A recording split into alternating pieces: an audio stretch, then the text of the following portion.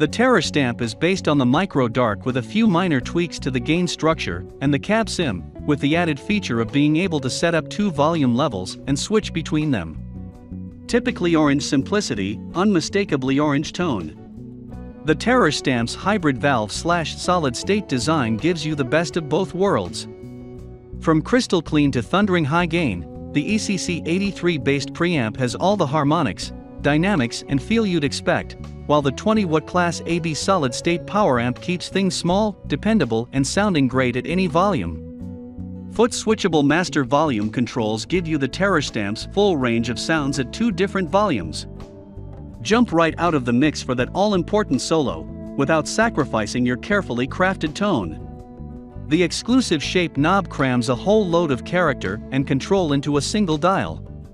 Turn anti-clockwise for a mid-forward voicing or clockwise for a classic scoop.